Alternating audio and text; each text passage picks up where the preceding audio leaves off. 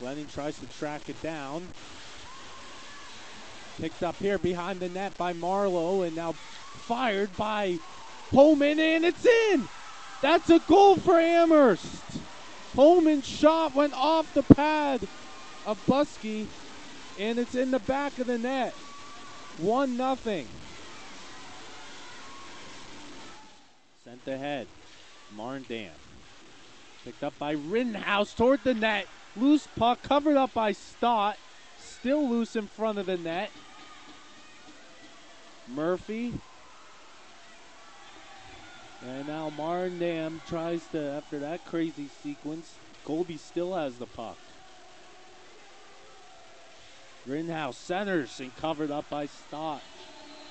Natalie Stott having a big beginning to this second period as the Mules have had some good opportunities, and Stott has made big saves to keep her team in the lead.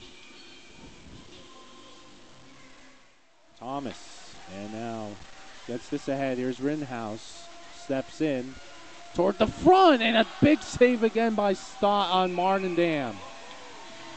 Rittenhouse sent it to the crease, and Megan Marndam was denied in front by Natalie Stott. Having another big game. 10 seconds left. Mammoth's looking to clear. Holman has the puck.